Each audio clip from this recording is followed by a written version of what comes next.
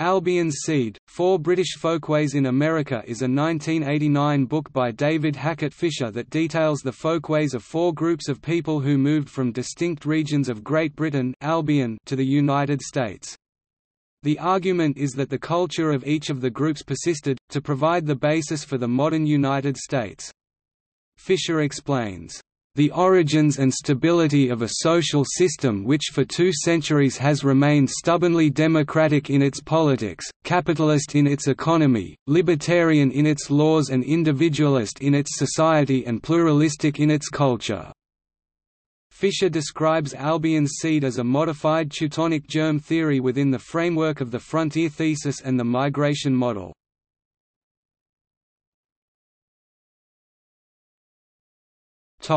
Four folkways. The four migrations are discussed in the four main chapters of the book.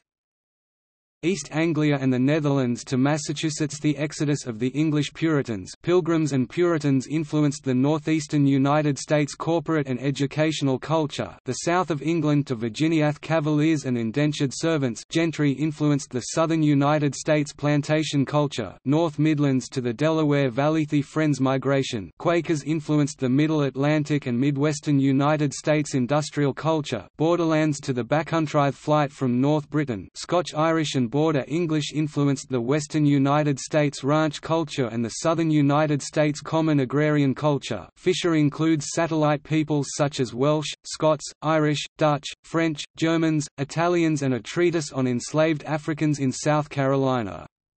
Fisher covers voting patterns and dialects of speech in 4 regions that span from their Atlantic colonial base to the Pacific.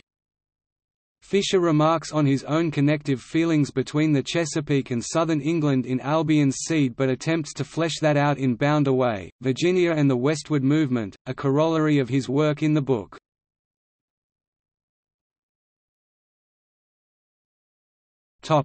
Origins. Fisher states that the book's purpose is to examine the complex cultural processes at work within the four folkways during the time period. Albion's Seed argues, "The legacy of four British folkways in early America remains the most powerful determinant of a voluntary society in the United States." The term, "folkways," was originally conceived of by William Graham Sumner, a 19th-century American sociologist. Sumner's treatise Folkways, a study of the sociological importance of usages, manners, customs, mores, and morals posits, the folkways are habits of the individual and customs of the society which arise from efforts to satisfy needs. They are intertwined with goblinism and demonism and primitive notions of luck, and so they win traditional authority. Then they become regulative for succeeding generations and take on the character of a social force. They arise no one knows whence or how. They grow as if by the play of internal life energy. They can be modified, but only to a limited extent, by the purposeful efforts of men. In time they lose power, decline, and die, or are transformed. While they are in vigor they very largely control individual and social undertakings, and they produce and nourish ideas of world philosophy and life policy. Yet they are not organic or material. They belong to a superorganic system of relations, conventions, and institutional arrangements.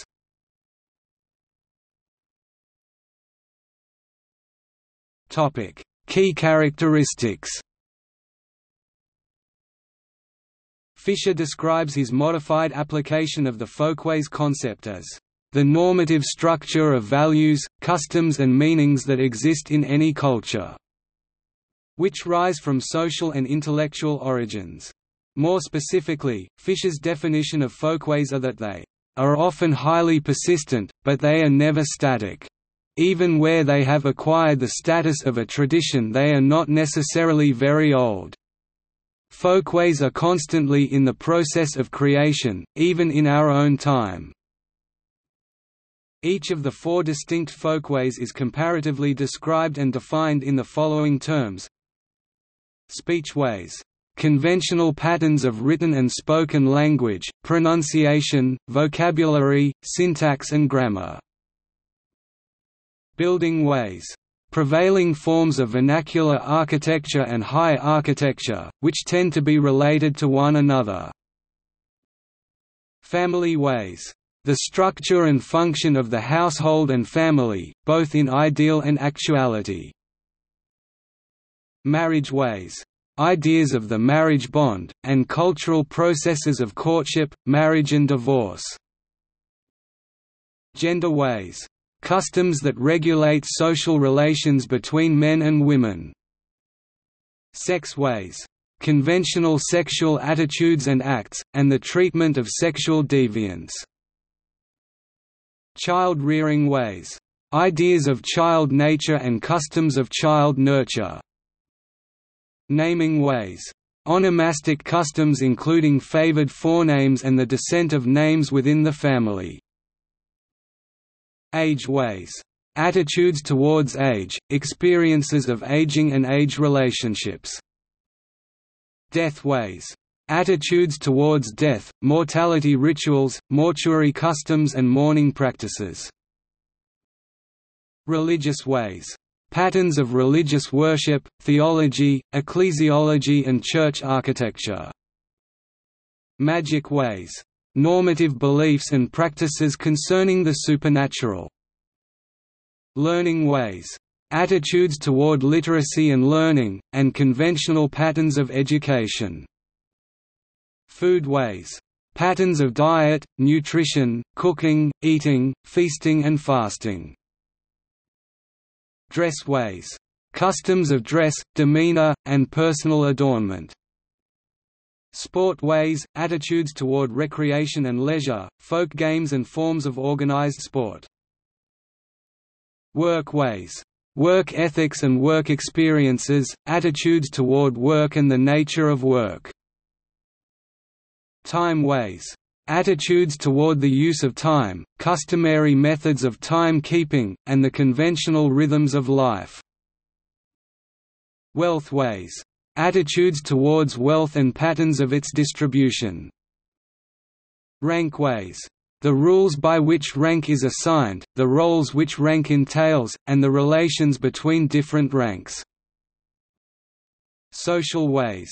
Conventional patterns of migration, settlement, association and affiliation. Order ways.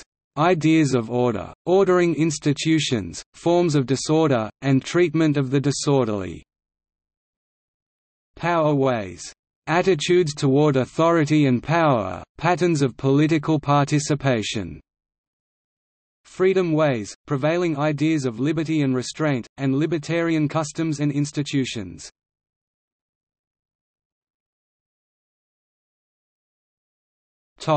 See also: Louis Hartz's fragment thesis, which proposes that the political cultures of the New World countries depends on when, and by whom they were colonized.